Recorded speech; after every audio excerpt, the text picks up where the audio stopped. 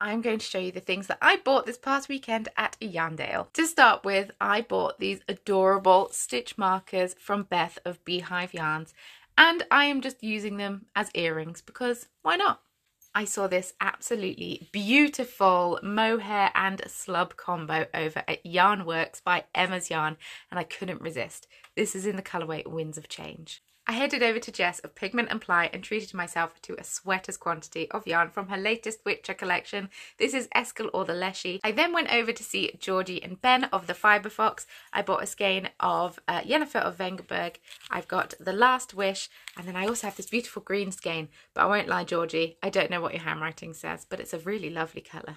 Tweet! And finally, I went to see Liz of the Yarn Badger, and I bought this beautiful self-striping sock yarn in the colourway Neon Steps. Definitely decided to treat myself this time. Let me know what you got.